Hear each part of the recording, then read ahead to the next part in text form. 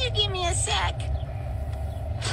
Alan, we are So what she's talking about here is a very serious genetic condition known as malignant hyperthermia. Malignant hyperthermia is a massive release of calcium throughout your body. It is a genetic condition, so yes, it does get passed on from your family members to you. It causes a massive release of calcium, which then in turn increases your temperature. So the hyperthermia she's talking about there also causes tachycardia, so your heart goes super fast. It causes muscle rigidity in all types of muscles throughout your body. The influx of calcium causes even your jaw muscles to contract, making it difficult to place the breathing tube because you can't open up your mouth.